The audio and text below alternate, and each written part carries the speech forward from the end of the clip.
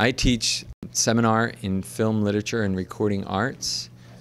This class is a production class. In this class, students learn how to use the equipment to tell stories digitally. Anyone can take this class. This class is run in a workshop format, so we share our work up on the whiteboard, and I expect students to find goodness in everything that they see. There's every work that a student creates is praiseworthy, and so I expect students to find reason to praise another student's work.